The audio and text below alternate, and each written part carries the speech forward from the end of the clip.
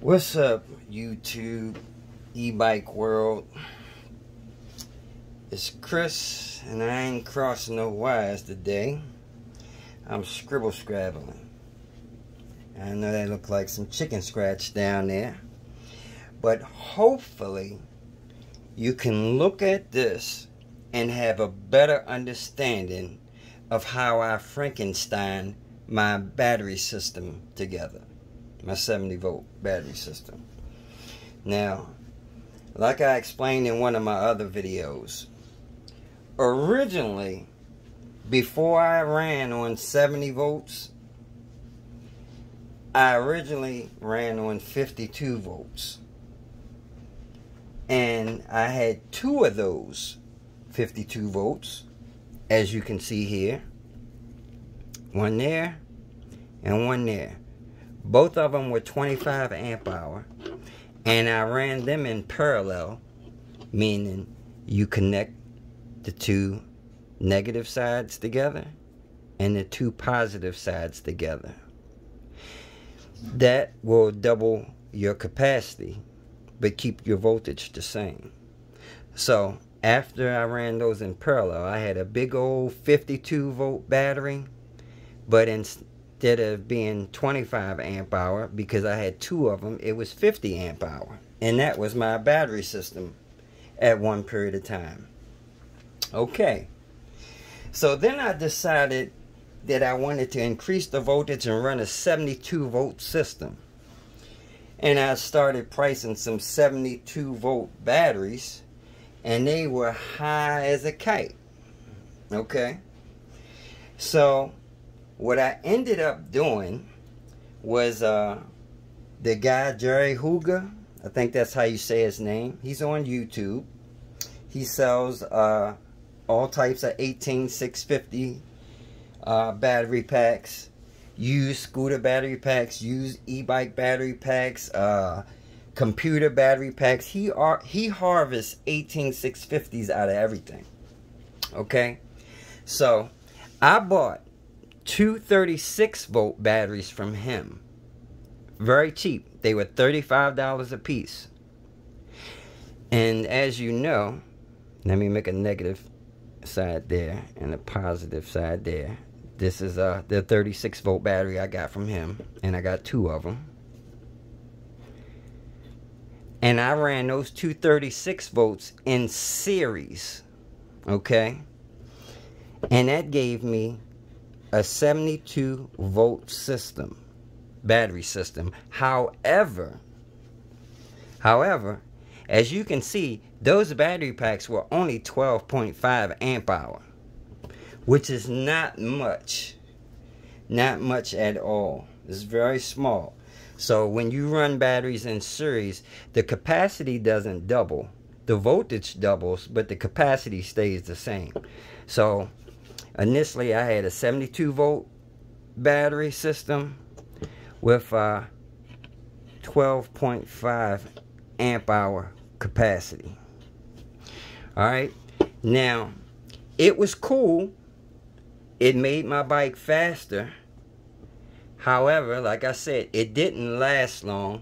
And even with those two fully charged, I had tremendous voltage sag. I mean, it would sag, well, you know, a 72 volt battery pack fully charged was 84 volts. That's fully charged at 4.2 volts a piece per cell.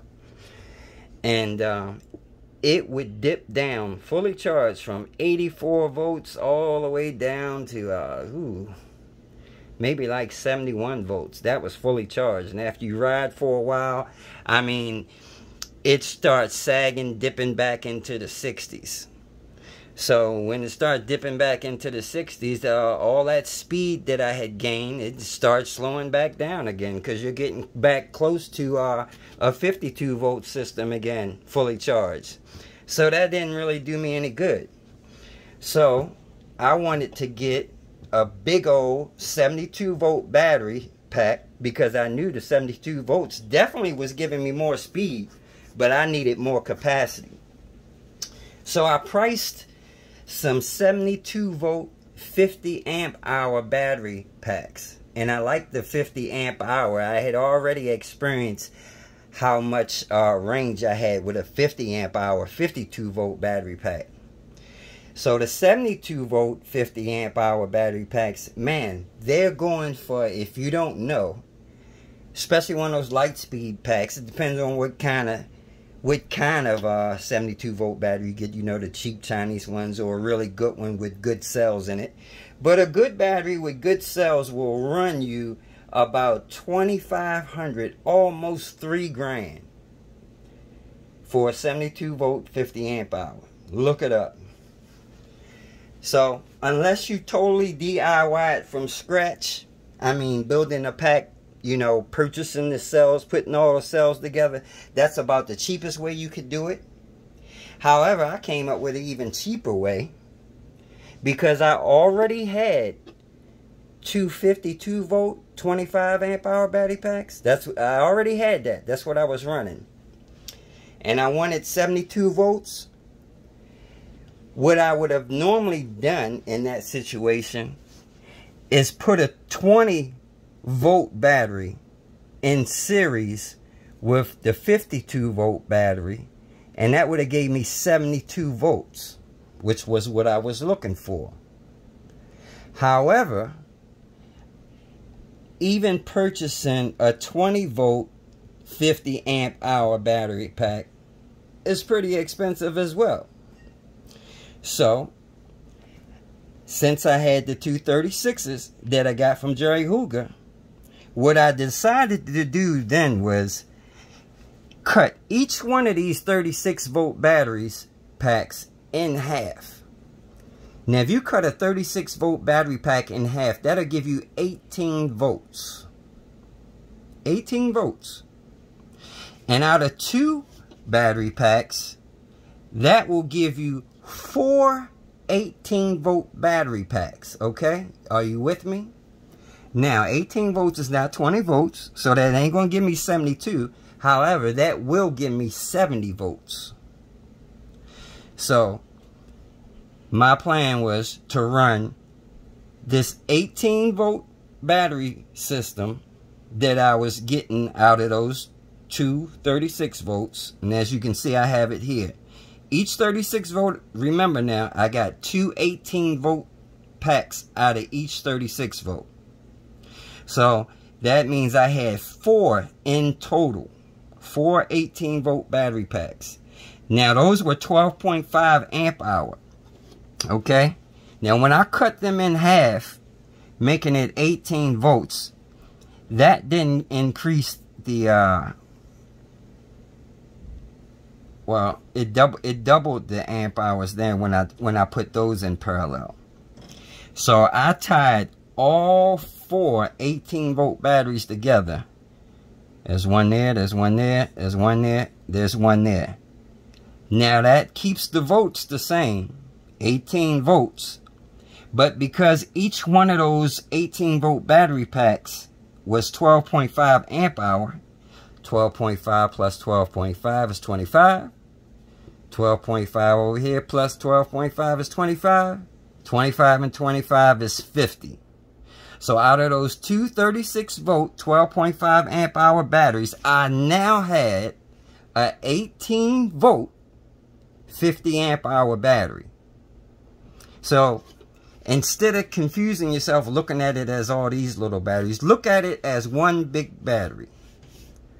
All right, one huge 18 volt battery, and that's a huge 18 volt battery. All right, because all right, if we talk about, now I don't want to confuse you by breaking it down like this, but a 36 volt battery pack is a 10S, 10 cells in series.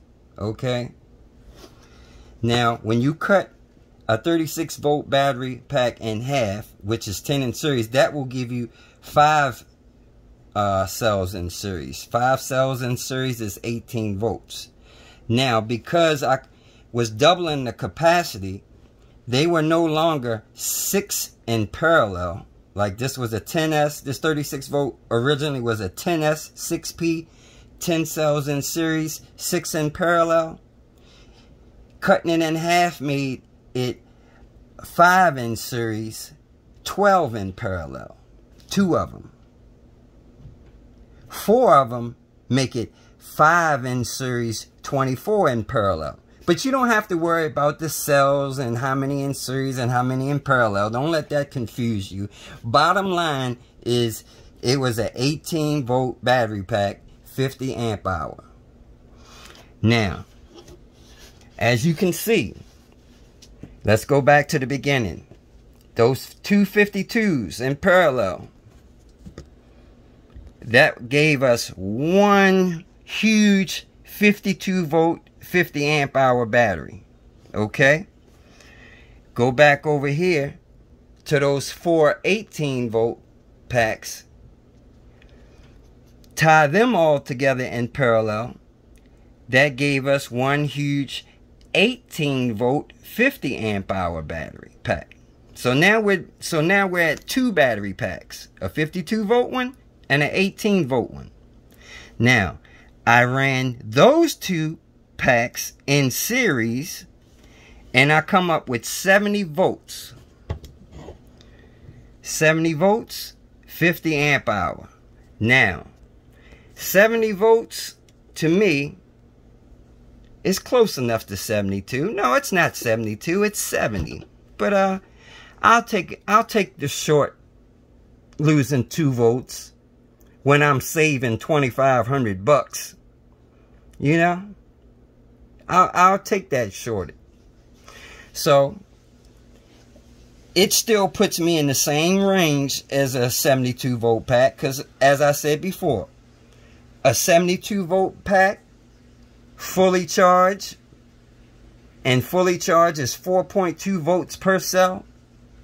That's why they tell you a 52 volt pack fully charged is 58.8 volts. That's because you know, it's you got 14 cells times 4.2.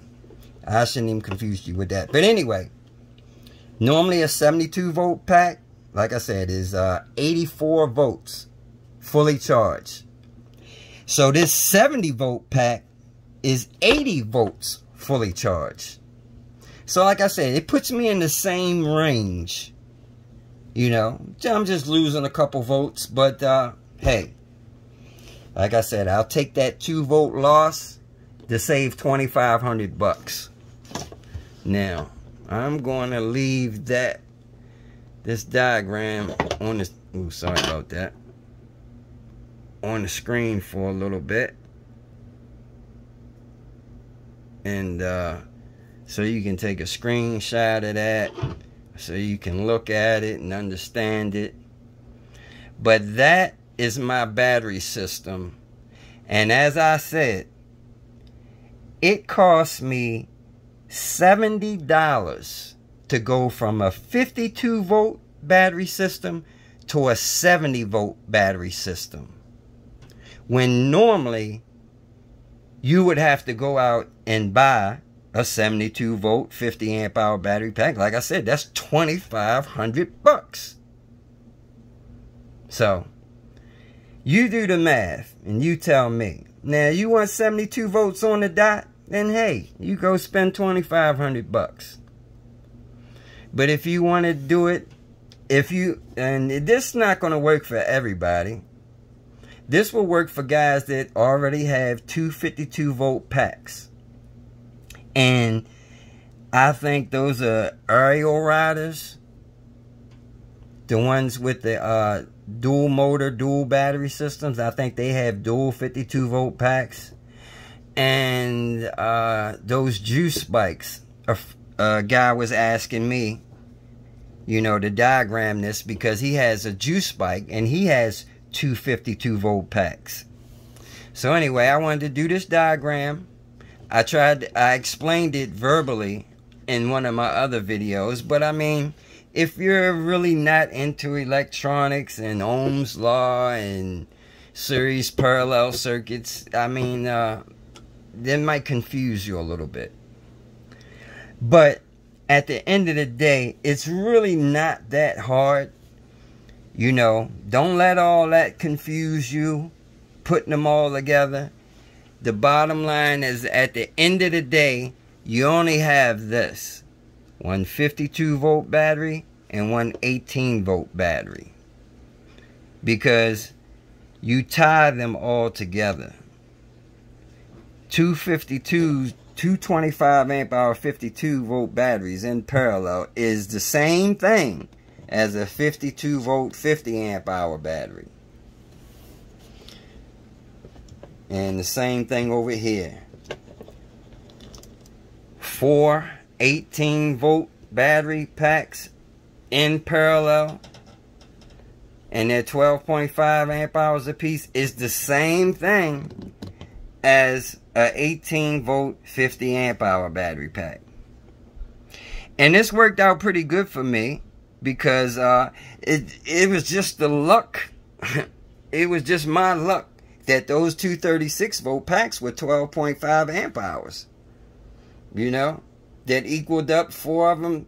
When I cut them in half, it equaled up to 50 amp hour. Now, does it have to be 50 amp hour exactly to be in series with the 52 volt pack? No. These could have been, they could have been 15 amp hour battery packs. You know, that would have changed the amp hours here. However, it would have been more than 50 amp hour, and more is not going to hurt your, you know, this system here if you have more amp hours in your smallest battery. What you don't want to have is your 52 volt 50 amp hour pack in series with an 18 volt 20 amp hour battery pack. The 18 volt battery pack is going to go dead way before the 50 amp hour pack. So you might have 70 volts for about a third of your ride, and then when the 18 volt battery pack goes dead, then you're back dead in the water. So you want to have the amp hours as close as possible so they're draining at the same time. Like I said, would it hurt if when the total of these made let's say 60 amp hours in series with a 50 amp hour? I mean, nah, that ain't that big a deal, and especially since the smaller pack had more amp hours. This was your largest pack, so yeah, the 50 amp hour is gonna go dead faster than the 60 amp hour. But I mean, when this 52 volt goes dead, you're dead. That's most of your volts right there. And I shouldn't even be saying that, because that might confuse you too, people too. But anyway, like I said, at the end of the day, it's just 52 volts in series with 18 volts gives me 70 volts for cheap. For cheap. And that's what I'm all about, is doing things as cheap as possible. Okay, that's it. To my buddy out there with them that juice bike with them 252s, I hope that helped you out, man. If not, hit me back up and I'll get you straight, man. We'll get it figured out. Now, I want to say this to people listening. You can make a 72 volt even if you don't have two 52 volt packs. Let's say you got 48 volt packs. You're going to want to try to, you know, build another pack that will give you close to 70 volts. Why is it zooming in like that? Yeah. So, let's see. That's it. That's it, guys. You know, whatever size your packs are, calculate, you know, add them up. Figure out what you need to add up to 72 volts or as close as possible. You know. Yeah, that's the end of this video. Deuces.